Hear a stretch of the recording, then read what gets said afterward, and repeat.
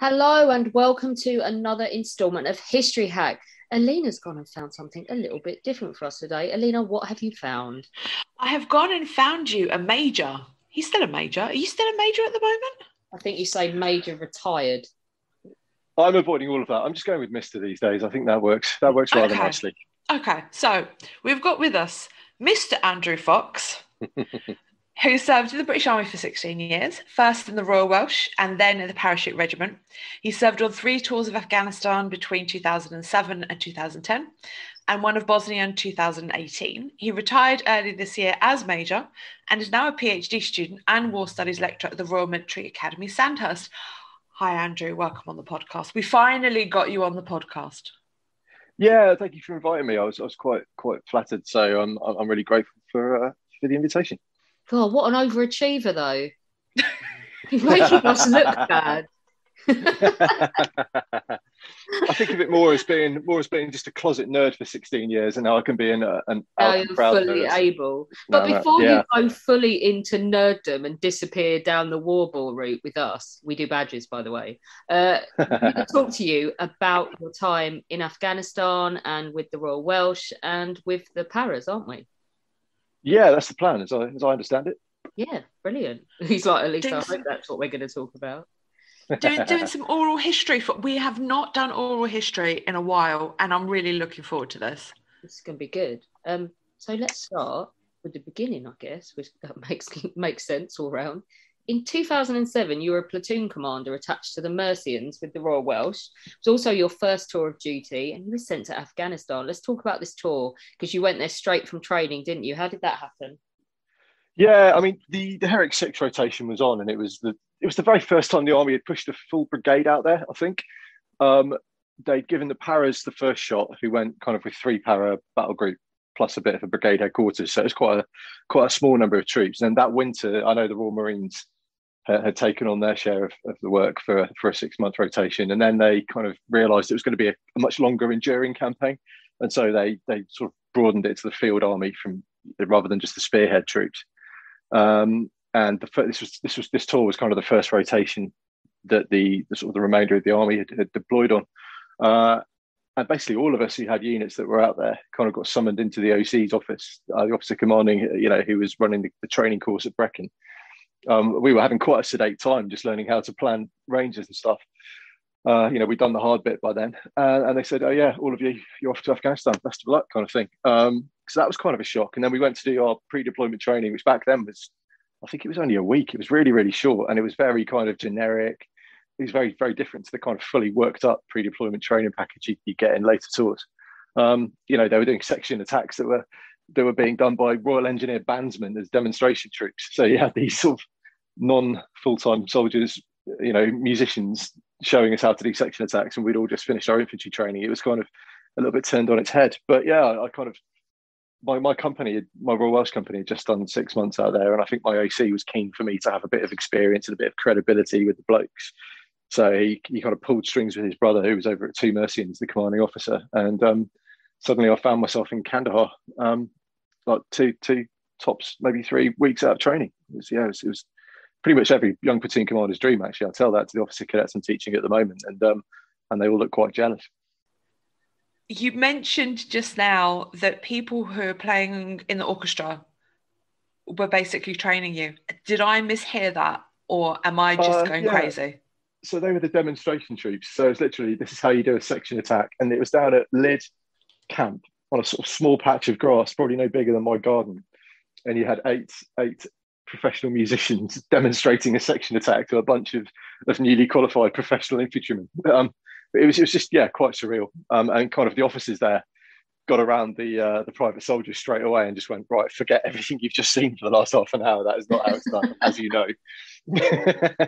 Brilliant. So talk us through the tour. Did you have to find your own way to Camp Bastion? Yeah, it was really random. So I turned up, we landed in Kandahar, and the plane did that really cool descent, and you're flying in normal, and then all of a sudden the lights go out, you put your body armor and helmet on, and the plane just drops, to try and avoid any anti-aircraft missiles and stuff. And it's like a roller coaster where you then land and you get out of Kandahar, and most people know what they're doing and where they're going. And I was sort of stood there in the arrivals bit, with absolutely no idea where I was going and no one to meet me. So I had to find my way to kind of the Royal Welsh. So I had my Bergen, my grip, my day sack, all kind of strapped onto my body, and I had to wander around Kandahar at 2 a.m. trying to find my unit, who then bundled me on a plane to Bastion the next day. I arrived in Camp Bastion after a little journey, and again, nobody was really expecting me or anything. So they kind of, and then I had to kind of find my own way to Camp Price, which is where the rest of the battle group were. So forward operating base Price is up in Gereshk, and I happened to run into the Czech Special Operations Group in the dinner hall, who mentioned they were going to Price the next morning. And I kind of went, well, do you mind if I jump in, please, lads? And they were like, yeah, sure. And they were these great, massive blokes with beards and bandanas, and yeah, they were quite rogue. They were kind of a blend between special forces and sort of paramilitary police. And yeah, they drove around, and their method of trying to find the IEDs was to send a bloke on a quad bike at the front of the convoy. And if he went bang, then that was very unlucky. But it meant nobody else did.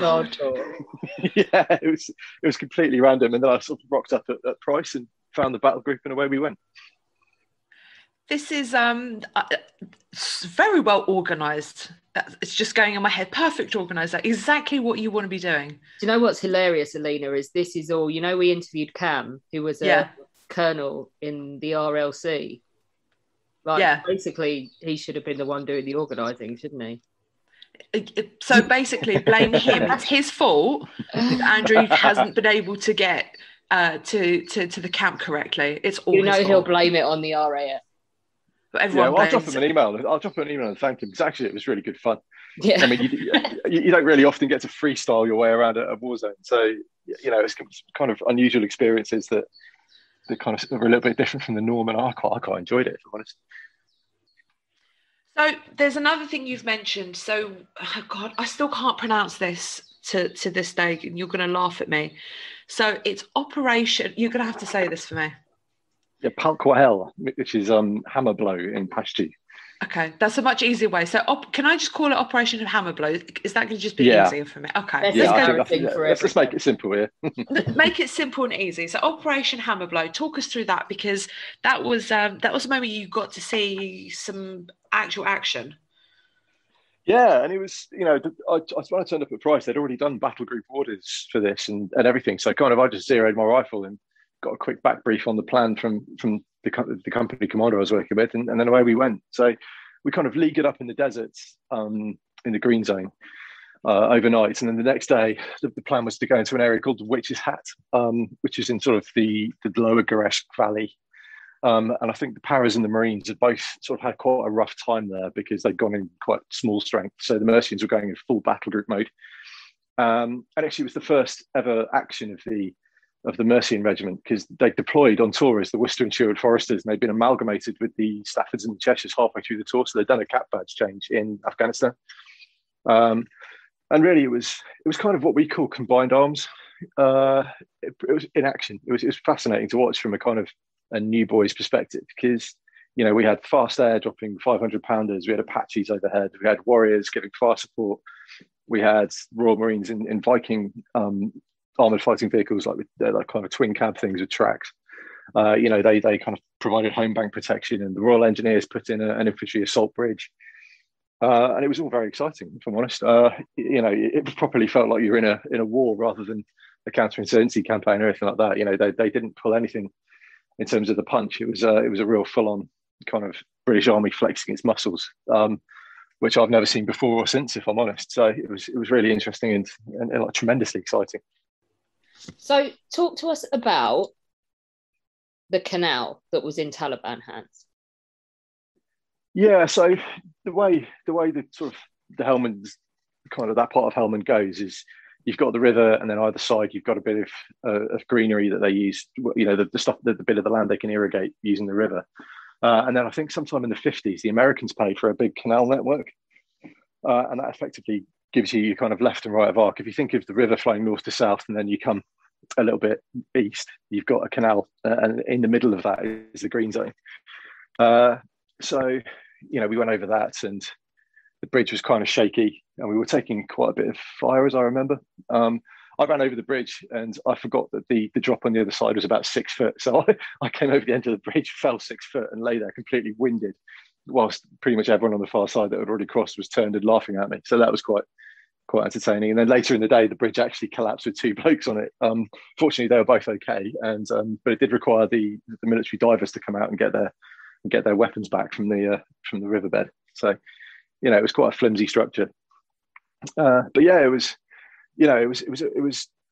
kind of sobering as well, because it was all very exciting until we dropped a 500-pounder, and unfortunately the Taliban had been using human shields, and I believe a family was killed. And as we went over the rubble of that, you could see scraps of clothing and stuff, and it was all pretty. It was kind of a really fast step change from the excitement of kind of doing it all properly for real for the first time, to kind of an immediate lesson in the human cost of collateral damage and things like that. So it was kind of a really fast wake up call, and it was that day just went by in a blur, because any one of those things would be enough to make you go, this is crazy. But to get all those things at the same time was pretty kind of, I think head wise it put you into a kind of almost shocked state, because it was so much overwhelming emotion coming your way in such a short space of time. Did you have light-hearted moments too? I mean, yeah, there's always comedy things, in war. I mean, I was the Claymore guy, because I was straight out of training, so I was freshest on how to handle a Claymore, and we came into a compound and we were going to set up for the night, and I went out with a little fire team of soldiers to give me a bit of protection while I set the Claymore up. And it's not something you want to play around with, because if you get it wrong and it goes bang, then that's you. Even if you're not in front of it, it's still going to cause a bit of damage when it goes off. So you're very carefully putting the fuses in, tightening the fuses up, having already made sure the detonation clacker, as we call it, is working. And so this is all beautifully set up carefully. Our protection were there. I called one lad, Fred, back towards me to start collapsing the protection, and he just walked backwards straight over the Claymore, tripped over it, fell on top of me, crushed me. So we had half a second of sort of looking at each other going, holy shit, is this going to go bang?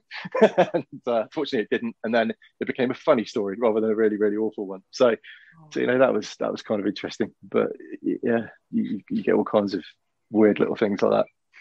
When you mentioned the Taliban using human shield, and that is, I mean, it's awful in a physical and moral way, but also in a psychological way as well. For you, it must have been awful to know that by engaging them, they would be willing to do that. Are they psychological in outlook like that? Do they do more stuff like that? Yeah, I mean, the very nature of their tactics are quite psychological, because they'd have over a year now of losing to us in firefights. Yeah. Mano a mano, they didn't have the technology or the firepower to compete with us, and so they started putting IEDs in the ground. And just the threat of them alone, if you can imagine patrolling knowing that there's a chance something might go bang under your foot and you know nothing about it, that's the strain that places on you every time you leave base is it's horrendous. And on my later tours, I remember seeing, lads from the rifles up in Sangin when I was up there with the Americans, and I think we'll talk about that in a bit. But, these lads are thrown up with fear every time they left the base, because they knew something was going to happen to them that's kind of outside their control. Because in a firefight, you've got control. You can lay down a base of fire. You've got machine guns you can call for. And if it goes really, really badly, you can call for a fast air, or you can call for an Apache to back you up. Whereas when there's just this lurking death hidden in the ground, just waiting for you to stumble over it, that's a profoundly straining experience. They used to do other things, like they'd howl at night, so they'd kind of creep up to the compounds we were in at night and howl like wolves. And it's just, they were trying to psychologically intimidate you. And the howling was kind of effective. It was a bit spine chilling the first time you heard it, because you didn't know what it was. Yeah. And it often presaged an attack as well. So they often quite gave away their element of surprise to try and gain an element of psychological advantage. That's what they do in Greyhound, isn't it? The wolf pack. They're doing submarines. Yeah, no, it's very similar. Very similar. They kind of stopped doing it after a while. But I think also you got to remember they'd just taken a big loss. I mean, we had taken all the area of ground that we wanted to, and so I guess they felt the need to try and re-establish some kind of dominance, or some kind of at least score some points on the day. So you can see why they would do it. But yeah, again, if they launched a small arms attack on one of our compounds, they were never going to get anywhere, because we had all our machine guns up on the sentry towers and things like that. So I guess more than anything. Yeah, exactly. But the tactics they turned to certainly were very effective, I think, in creating that psychological effect in the British side of things. There's one thing we have forgotten to talk about, and it's something that you brought up when we were having our chat. Tell us, where were you living? So you kind of, on that operation, we had day sacks only, and I didn't see my Bergen the whole time I was out in the field. So we'd moved from compound to compound, and we ended up in this kind of, it was like the Afghan equivalent of Ludlow Castle. Is all I can describe it as. It was really surreal for me because I grew up in Shropshire, which is obviously a kind of, it was quite a pivotal county in the Middle Ages, and there's castles everywhere and ruins all over the place. And we rocked up at this fort in a place called Cardiff-Calais, and it was honestly, it had towers, it had a garderobe, everything you'd associate with a British castle, it was there, except there was walls made of mud and an enormous field of cannabis next door, which kind of pumped out that odor every morning. So it was like an Afghan mud castle for stoners. So I'd describe it, but it was very, very strange. Did you get the throne room? No, but we did make our own throne. We had pioneers with us, and instead of the usual Afghan toilet facilities, they made this beautiful construction out of an oil barrel and a tyre to sit on for a toilet seat. So, we had very much the best throne in Afghanistan for that period of time we were in there. It's quite the luxury. I wasn't thinking of that kind of throne. We've not had enough dealing talking to British soldiers. Tell us about, because we had a fair amount in the news and things about friendly fire, didn't we? During this campaign. Tell us about the Mercians and the anti-tank missile. Yeah, I mean, it's quite a sad thing, and it is out there in the media, so I'm not going to name any names or any units or subunits particularly, but we were giving fire support to the Danes who were on the other side of the river in a compound called Alpha X-ray, and we were quite successful so that the river was what was termed a no-fire line.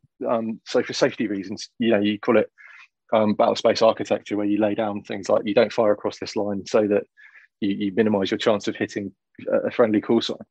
Mm-hmm. But occasionally we were able to get on the net when we had a really clear opportunity to open fire. And on one occasion, one of the other companies slightly further around fired a javelin missile at Taliban who were attacking the Danes. But we were sort of sat there with a 90-degree on view of this. And you could just see the missile going from right to left, and you could see that it was going to overshoot. And it ended up impacting the Danish compound, unfortunately. So we were kind of just sat there, shocked and numb, and trying to find out what the hell had happened. And then, of course, the Kazakh Chinook turns up, and it's all incredibly tragic and awful. But it's so easy to do, and that's why they impose things like no fire lines. I don't know what the outcome of the inquest was, and I've kind of deliberately steered away from it because it was quite an upsetting thing. I know that the chain of command who were involved with that and the soldier who fired the missile would have had a very rough time off the back of that. So, but yeah, it was just one of those really sad, tragic things that happens in war. And bottom line is, if you're going to throw around expensive missiles, things are going to go wrong occasionally. And I've seen that a few times. Even with the 500-pounder, at the start of the operation when the Afghan family was in the building when it hit. I'm teaching Clausewitz at the moment. He talks about friction and sort of the chaos that's an inherent part of the character of warfare, and this is just a classic example of that. Really, just human beings make mistakes, and sometimes those mistakes have incredibly tragic outcomes. You didn't end up having to deal with any wounded on this tour, did you? I mean, we are going to come back to this at another point, but on this specific tour, you didn't have to deal with any of them. No, we were very lucky in my company. We didn't have any casualties on that one. We had anniversaries of guys who'd been wounded earlier on the tour, and I know on Palquahal we did lose a couple of our resupply guys who ended up in the canal in their vehicle, unfortunately.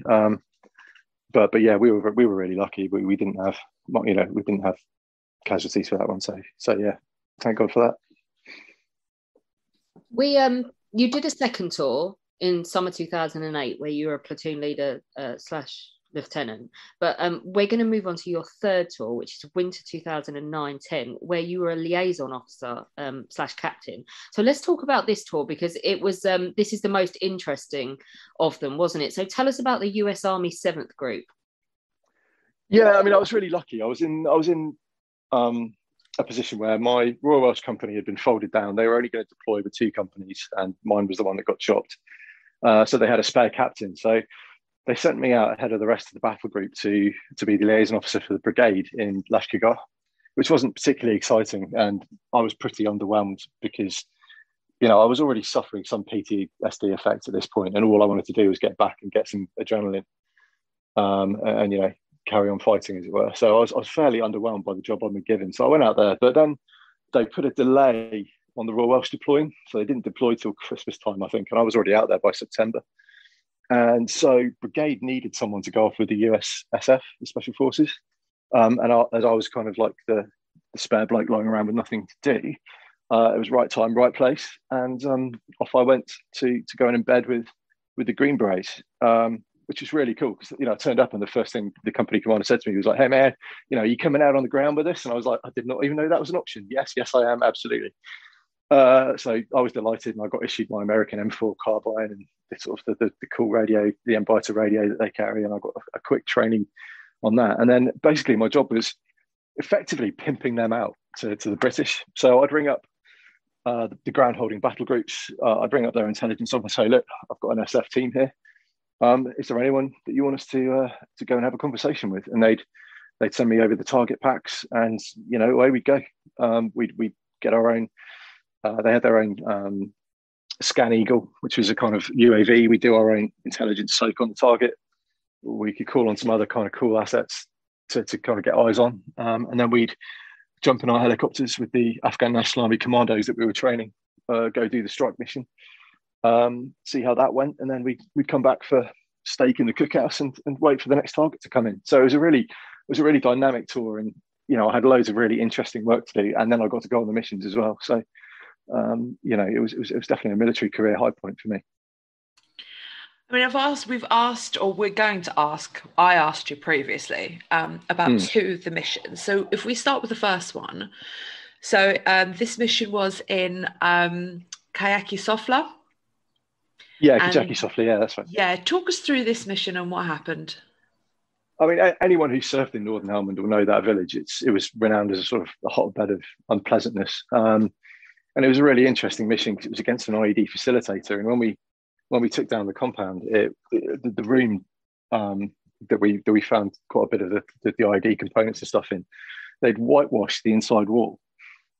And they'd written up instructions on how to make IEDs on it. So they made a whiteboard on the inside of the compound. But what was really interesting is that a lot of the instructions on there were in English. So that was kind of an interesting bit of intelligence. But yeah, that mission turned quite cheeky. We took a lot of incoming fire. We ended up using some of the assets in the sky. We had, the Spectre gunship was called in, and it was all fairly kinetic. And we did take 3 casualties total for that mission, but I was given first aid to one of them. Unfortunately, he didn't make it, one of the Afghans. I finished that mission covered in blood, and it was so strange because I got back to Bastion and my uniform was just written off from the blood, and I kind of got changed and sort of went to the cookhouse and saw the Royal Welsh lads who had by that time had deployed, and it was so weird having to I didn't feel I could talk about it to them or kind of share what I'd just done, and there I was having a meal with my mates as if nothing had happened, and it was just the most weird disconnect. Was there a lot of cooperation with Afghans? Yeah, so the Green Berets are mentors. So we had an ANA company of their commandos, which is their SF, and we were responsible for training them and then taking them on the missions. They planned themselves. They were very, very effective at doing mission planning. I saw stuff from them that was just as good as any British stuff I'd done. They were really, really quality unit to work with. The other mission Aline is referring to is Kandahar, and it involves a woman turning informer, doesn't it? Yeah, this was quite an unusual one. So we landed on, we entered the compound and secured a bunch of people. And there was kind of a field within the compound. It was kind of a big double walled thing where they obviously grew some crops, and we had the men separated and just on their knees, and we were trying to work out who was who and who was, friendly, who wasn't. And we found a room where all the women in that compound had been kind of concentrated when they heard us coming in. And this Afghan old lady, she's very wizened, sort of came out and was just like giving it, shouting at the American commander in Pashto. Got the translator over, and basically she was saying that the Taliban had come there about 3 days previously, and they'd effectively hold her and all her family hostage. At which point she promptly marched over to the field where all the men were being held and just went, "He's Taliban, that's my brother, he's Taliban, that's my nephew," and kind of just absolutely bubbled all of them to us. So, it was a good bit of human intelligence there. So obviously we nicked the ones that she identified, and never off we went. pissed off Granny is the theme there, isn't it? No, I've never seen someone so angry and so keen to help us. It was definitely unusual, because you never, of course, you never really saw the women in Afghanistan because they were behind, their religious dress.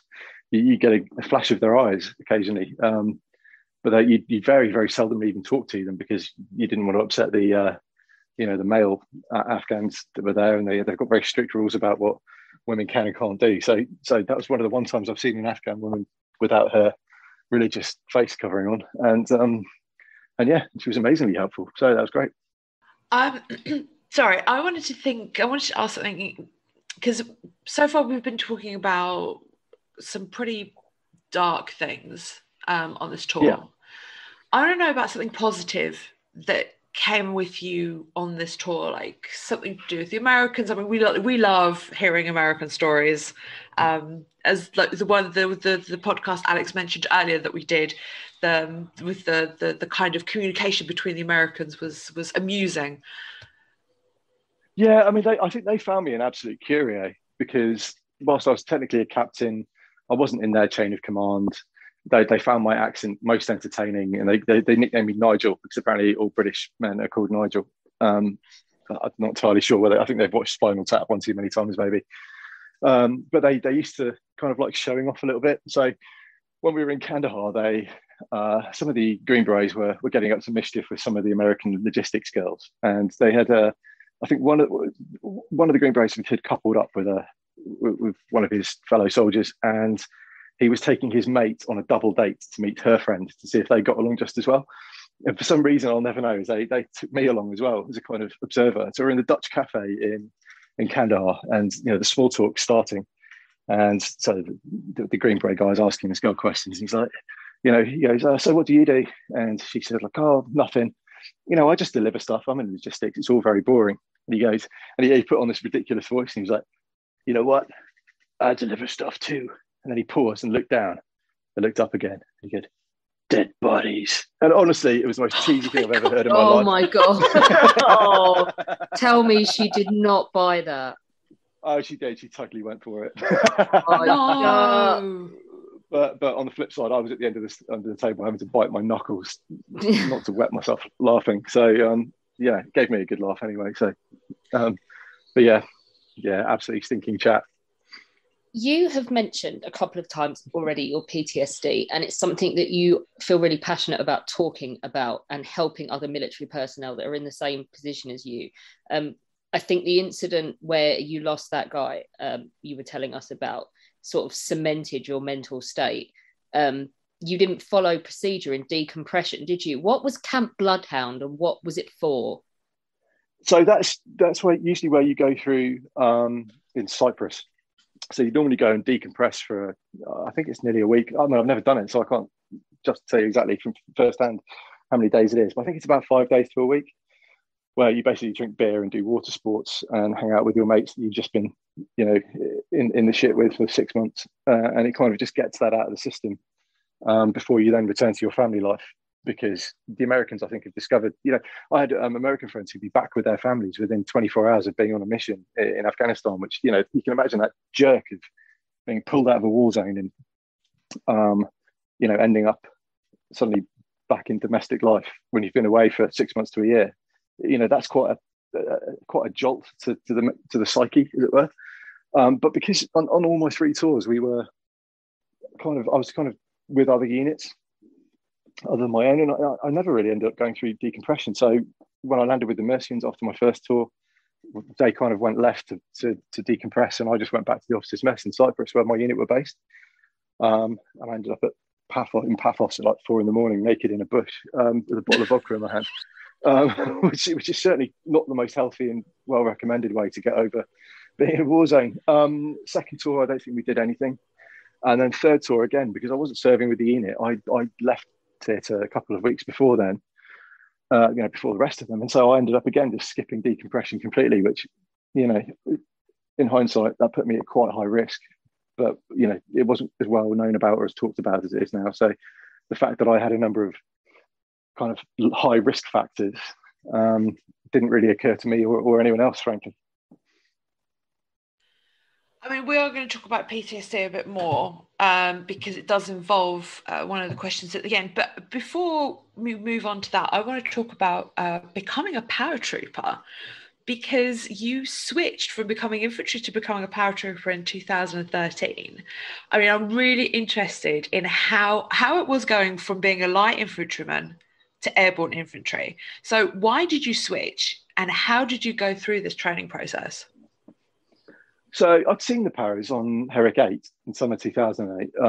They 3 para were kind of the region battle group. So they'd rock up in your area of operations, do an operation, and then go off somewhere else. And I was impressed by seeing them and by the way that brigade worked. And then I got posted into 16 Air Assault Brigade as a captain in 2011. So I'd done 2 years in the brigade, and I just really liked it. I loved the ethos, that kind of the airborne ethos where, you're encouraged to be independent. You're encouraged to have those incredibly high standards, and all that sort of thing really appealed to me. And also working with the para battalions, I really liked those soldiers. And not that I didn't like the Royal Welsh ones, but the para ones were, they were a cut above. They were fitter, they were more determined, they were kind of a lot more cheeky and a lot more independent thinking. And they had that pride in their beret and their wings, and it was just something that really appealed to me. And so as I left that staff posting in 16 Brigade, I put my transfer paper in, and they kind of knew me as well. So my boss, my 2 bosses, the brigade commander and the deputy commander, were both para-reg, and they obviously had written me a fairly decent report, and the transfer process was pretty slick. I'd also done P Company, which is the airborne selection, and I was pretty old at this point. I was 33, which meant competing with 18, 19-year-olds on very fast runs was quite emotional. The first mile on the first day of P Company is run at 5 minutes 45 seconds pace, which is you're basically sprinting for a mile. And then you have a pain station where you do all kinds of calisthenics, and then you sprint that mile again, and you do that another 6 times, I think. So, that's just day one. Whereas the 18, 19-year-olds would have a cigarette and a Mars bar and they'd be good to go. I was having ice baths in my compression tights with, foam rolling every night, so I definitely felt it. I could feel my energy levels depleting rather more than the 18, 19-year-olds did, but, passed everything. So got around it, and next thing you know, I'm jumping out of aircraft and being a company commander in a parachute battalion, which was absolutely fantastic. I have so much respect for you for doing that. I mean, competing against these, what we can call them kids, because they are kids at the end of the day. And you did that at the age of 33. I mean, Alex and I are slightly a little bit older than that. And I don't think I could do that, try and compete with kids at the age of 19. So respect. I'll watch you do I don't know, gin and tonic. Yeah. We can outdrink them. We can outdrink them, but outrunning and outpacing, forget it. I'm gone. I'm like an old person. Yeah, but I was also 6 years into my military career, and you do develop a kind of mental toughness from, a bit of mental resilience, and a lot of that course is mental, where you just keep going. Even when you're tired. That's what you knew when you took it on, right? You knew it was going to be like that. You were mentally ready to be absolutely bollocksed. Yeah, and I was well prepared. I was my brigade deputy commander, Andy Jackson, was an absolutely brilliant bloke, and he made sure that I was in a good place before I went. He got me to do a 2-miler with him, and I beat him. So he was happy that I could pass B Company if I could beat him. He was like, yeah, that's good enough for me. So, I think it's a theme in your army career is that you don't often go to things like that where you're not prepared, because generally people are good and look after look after people they know that are going forward for such things. So, if I've had, when I've been a commander, I've had lads going into selection, I've made sure they've had the time to train. The army is good at looking after people. It gets slated a lot, and I think the negativity gets amplified and the positivity gets overlooked. But the army does lots of things that I would have changed, but they also do loads of stuff really well, and I don't think that's emphasised enough. Let's talk about you talk about mental toughness, and you talk about this kind of suck it up attitude. You challenged that a bit about a year ago, and you really got hammered for it, didn't you? Yeah, a little bit. It was all fairly blown out of proportion in some ways, but it was a very unpleasant experience to go through. On Twitter, never. No one ever. Yeah, I know. It's an idyllic place, Twitter. Everybody loves each other, holds hands, gives each other flowers, and sings songs.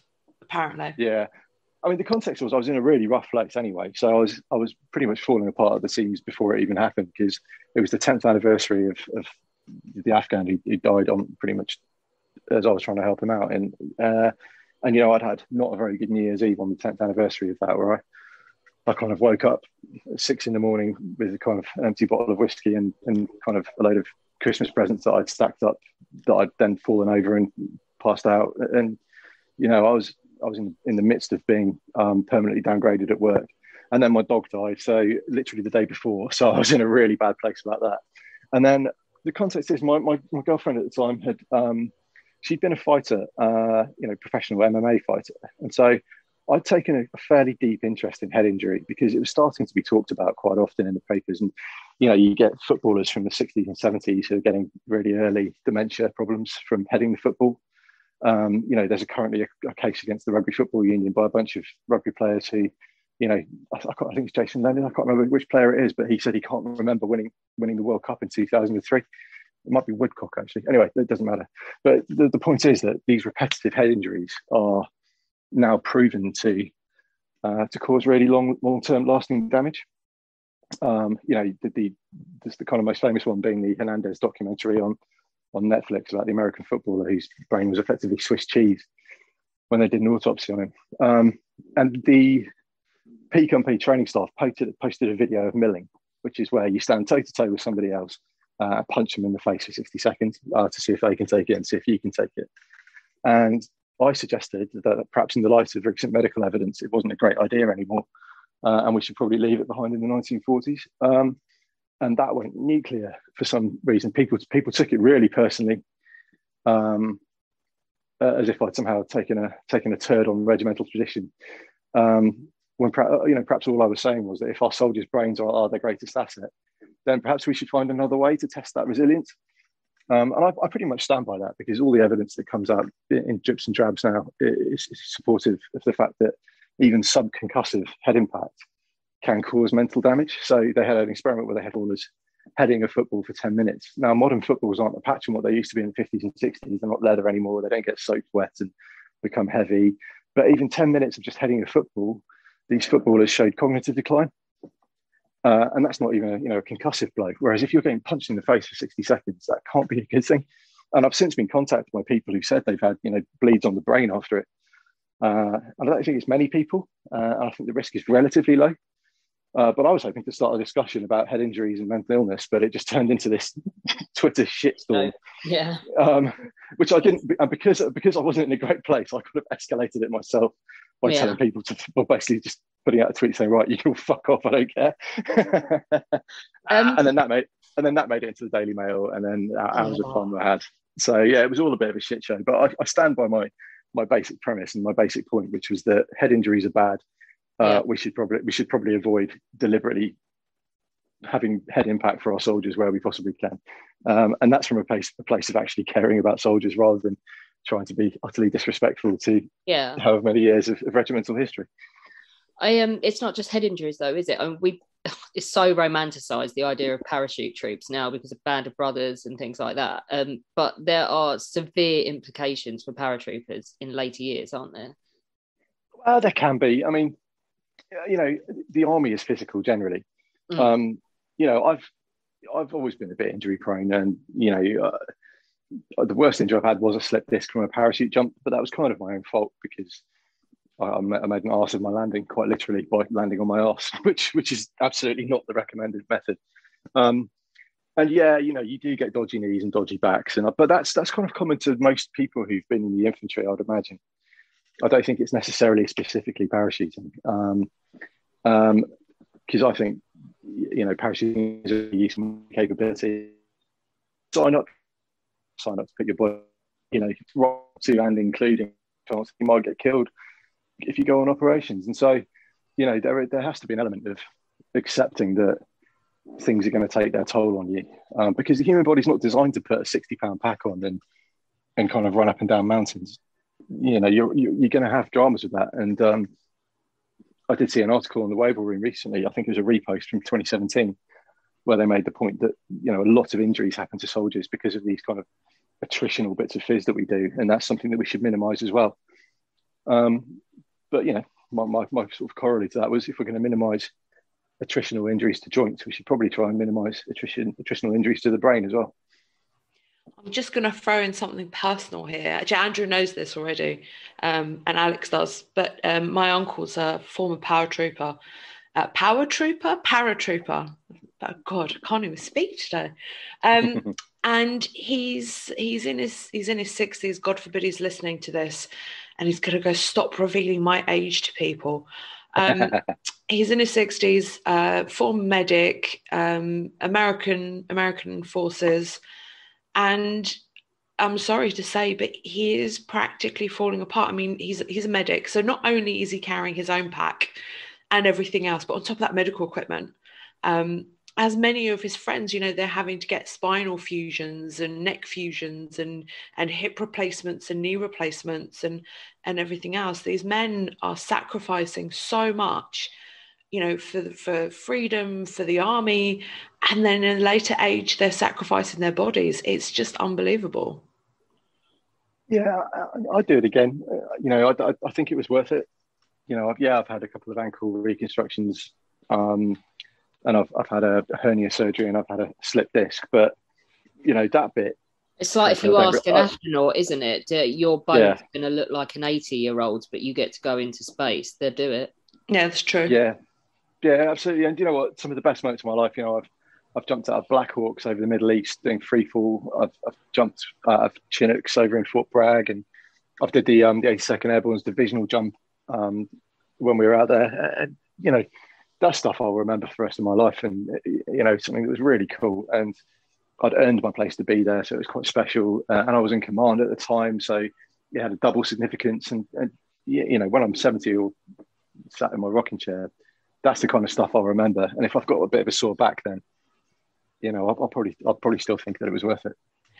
It's something that I really want to do, is jump out of a plane, but there's only one condition that I do it, which means I have to fly to America, and my uncle obviously can't jump out of a plane now, but he has to go with me, and I want him there on the ground, because I think that's such a intimate bonding thing between the two of us, where I get to experience it with him, even though however much I'd love to be able to do it with him, like physically, I can't. But for me, I think that would be an awesome experience.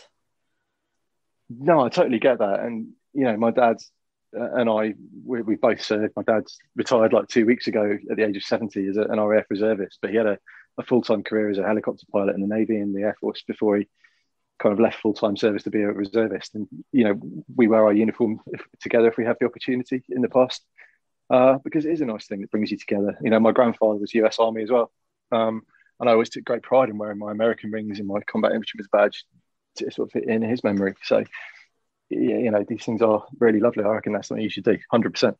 Get it done. No excuses now. You've promised to do it on tape. Oh dear. Alex, are you coming with me? Fuck it, why not? Andrew, what's next for you? So I'm looking, trying to get my job at Sandesh made full-time, which would be awesome. I really enjoy it. And actually, it's a great way to kind of have a connection to the military and use some of my experience whilst using the academic knowledge that I'm now accruing as a PhD. So that's the plan at the moment. And I'm also volunteering to be an Army cadet instructor, because I quite like to give a bit back if I possibly could. And that seems like a really good way to do it. Because I started off in the cadets. I think they probably put me on the path to where I am today. So, if I could give a bit back that way, then that'd be awesome. Andrew, thank you so much for joining us. I love this. I think it's been absolutely amazing listening to your experiences, and especially being able to openly talk about PTSD, because that is so important to be able to try and help anyone who is listening right now, who is struggling and who is having any problems resolving from PTSD or physical or anything. Please get in contact with an appropriate charity. Andrew, what would you recommend? Where would you recommend these people go?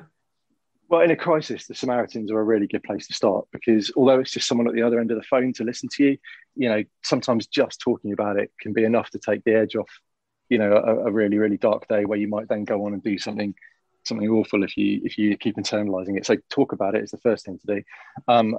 Combat stress are pretty good, but if you're in the military, I would say just put your hand up and go to the regimental medical officer. They don't ask you any questions. They'll refer you straight away to the mental health team. And then you can really get the proper help you need. And I would say that the Army DCMH, the mental health team, are incredible. I do wonder if I would have been here today still if I hadn't had the help I'd received from them. And they're absolute angels. And I can't stress how much and how supportive that they are. The treatment you get is first rate, and they will look after you. But it's all about taking that first step and recognizing that something's wrong. And that's often the hardest part, because you're walking around angry, you're walking around built up tension and nightmares and feeling hopelessness. And there's probably almost certainly some kind of alcohol abuse or gambling or sex, addiction or something like that in there as well. And you just don't realize that these are all symptoms of something deeper. So identifying that something's wrong, asking for help, is the first, most hardest and most important step. And if you are able to do that, then the help that you need is there. And that's the bit that I would just kind of drumbeat till my dying breath, because it's so important to try and make sure that people who need help get it. I would chuck in Veterans in Action as well, because it's run by veterans with PSD. They're only little, but they will go and knock on someone's door every day if they've got the capability of, if someone needs help, and to make sure they're all right. So them too. Cool. Great stuff. Thank you so much. My pleasure. No, I've really enjoyed it. It's been good, and thank you for listening to me chops off for the best part of an hour. I appreciate that. And I've since been contacted by people who said they've had bleeds on the brain after it. I don't think it's many people, and I think the risk is relatively low.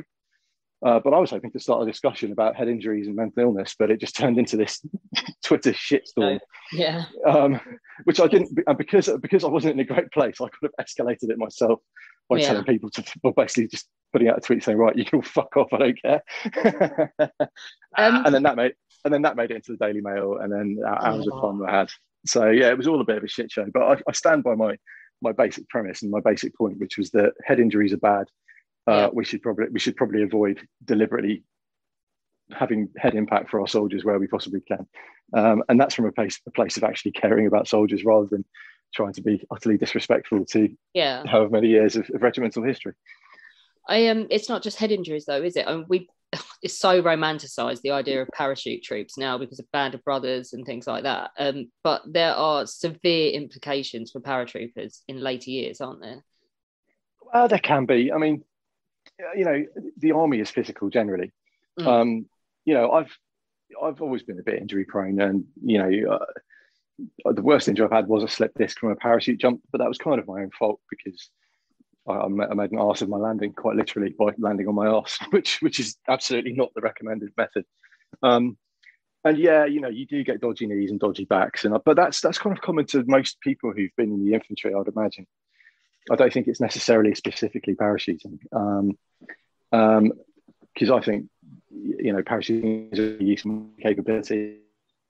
Sign up to put your body, right to and including chance you might get killed if you go on operations. And so, there has to be an element of accepting that things are going to take their toll on you, because the human body's not designed to put a 60-pound pack on and kind of run up and down mountains. You're going to have dramas with that. And I did see an article on the Wavell Room recently, I think it was a repost from 2017, where they made the point that, a lot of injuries happen to soldiers because of these kind of attritional bits of phys that we do. And that's something that we should minimize as well. But, my sort of corollary to that was, if we're going to minimize attritional injuries to joints. We should probably try and minimise attritional injuries to the brain as well. I'm just going to throw in something personal here. Actually, Andrew knows this already, and Alex does, but my uncle's a former paratrooper. Paratrooper. Oh God, I can't even speak today. And he's in his 60s. God forbid he's listening to this, and he's going to go, stop revealing my age to people. He's in his 60s, former medic, American forces, and I'm sorry to say, but he is practically falling apart. I mean, he's a medic, so not only is he carrying his own pack and everything else, but on top of that, medical equipment. As many of his friends, they're having to get spinal fusions and neck fusions and hip replacements and knee replacements and everything else. These men are sacrificing so much, for freedom, for the army, and then in a later age, they're sacrificing their bodies. It's just unbelievable. Yeah, I'd do it again. I think it was worth it. I've had a couple of ankle reconstructions, and I've had a hernia surgery, and I've had a slip disc. But that bit. It's like if you ask an astronaut, isn't it? Your bone's going to look like an 80-year-old's, but you get to go into space. They'll do it. Yeah, that's true. Yeah, absolutely. And you know what? Some of the best moments of my life, I've jumped out of Black Hawks over the Middle East doing free fall. I've jumped out of Chinooks over in Fort Bragg, and I've did the 82nd Airborne's divisional jump when we were out there. And that stuff I'll remember for the rest of my life, and something that was really cool. And I'd earned my place to be there, so it was quite special. And I was in command at the time, so it had a double significance. And when I'm 70 or sat in my rocking chair, that's the kind of stuff I'll remember. And if I've got a bit of a sore back, then I'll probably still think that it was worth it. It's something that I really want to do, is jump out of a plane, but there's only one condition that I do it, which means I have to fly to America, and my uncle obviously can't jump out of a plane now, but he has to go with me, and I want him there on the ground, because I think that's such a intimate bonding thing between the two of us, where I get to experience it with him, even though however much I'd love to be able to do it with him, like physically, I can't. But for me, I think that would be an awesome experience. No, I totally get that. And, my dad and we both served. My dad's retired like 2 weeks ago at the age of 70 as an RAF reservist, but he had a full-time career as a helicopter pilot in the Navy and the Air Force before he kind of left full-time service to be a reservist. And we wear our uniform together if we have the opportunity in the past, because it is a nice thing that brings you together. My grandfather was US Army as well, and I always took great pride in wearing my American rings and my combat infantryman's badge to sort of fit in his memory. So these things are really lovely. I reckon that's something you should do. 100%. Get it done. No excuses now. You've promised to do it on tape. Oh dear. Alex, are you coming with me? Fuck it, why not? Andrew, what's next for you? So I'm looking trying to get my job at Sandoz made full-time, which would be awesome. I really enjoy it, and actually it's a great way to kind of have a connection to the military and use some of my experience whilst using the academic knowledge that I'm now accruing as a PhD. So that's the plan at the moment. And I'm also volunteering to be an army cadet instructor, because I quite like to give a bit back if I possibly could. So, and that seems like a really good way to do it, because I started off in the cadets. I think they probably put me on the path to where I am today. So, if I could give a bit back that way, then that'd be awesome. Andrew, thank you so much for joining us. I love this. I think it's been absolutely amazing listening to your experiences, and especially being able to openly talk about PTSD, because that is so important, to be able to try and help anyone who is listening right now, who is struggling and who is having any problems resolving from PTSD or physical or anything. Please get in contact with an appropriate charity. Andrew, what would you recommend? Where would you recommend these people go? Well, in a crisis, the Samaritans are a really good place to start, because although it's just someone at the other end of the phone to listen to you, sometimes just talking about it can be enough to take the edge off, a really, really dark day where you might then go on and do something awful if you keep internalizing it. So talk about it is the first thing to do. Combat stress are pretty good, but if you're in the military, I would say just put your hand up and go to the the regimental medical officer. They don't ask you any questions. They'll refer you straight away to the mental health team. And then you can really get the proper help you need. And I would say that the Army DCMH, the mental health team, are incredible. Like, you know, I do wonder if I would have been here today still if I hadn't had the help I'd received from them. And they're absolute angels. And I can't stress how much and how supportive that they are. The treatment you get is first rate. And they will look after you. But it's all about taking that first step and recognizing that something's wrong. And that's often the hardest part, because you're walking around angry, you're walking around, you know, with built up tension and nightmares and feeling hopelessness. And there's probably almost certainly some kind of alcohol abuse or gambling or sex, you know, addiction or something like that in there as well. And you just don't realize that these are all symptoms of something deeper. So identifying that something's wrong and asking for help is the first, most hardest and most important step. And if you are able to do that, then the help that you need is there. And that's the bit that I would just kind of drumbeat till my dying breath, because it's so important to try and make sure that people who need help get it. Thank you so much. My pleasure. No, I've really enjoyed it. It's been good, and thank you for listening to me chops off for the best part of an hour. I appreciate that. You can help us at History Hack by joining us via Patreon. It takes quite a lot of effort and a lot of work of quite a big team now to keep us going. And so if you could donate as little as £3 a month, it would be massively appreciated by all of us. There's different levels, because Princess Marcus has set it all up with varying rewards and things. So do have a look, do join us. There's an exclusive Facebook group as well, and you can be part of all of it. When our guests join us to talk about their work and their new book, the 45 minutes or so they spend with us is just a taster of all their efforts. So to this end, we have launched our very own bookshop on bookshop.org, where you can find our guests' latest and greatest books. You can support them, and you can support History Hack too. 10% of every sale via our bookshop supports the podcast and allows us to keep at it and bring you more amazing guests. You can find our bookshop at bookshop.org/shop/hack history, or just search on bookshop.org for us under the shops bit. Thank you for your continued support, and here's to your next great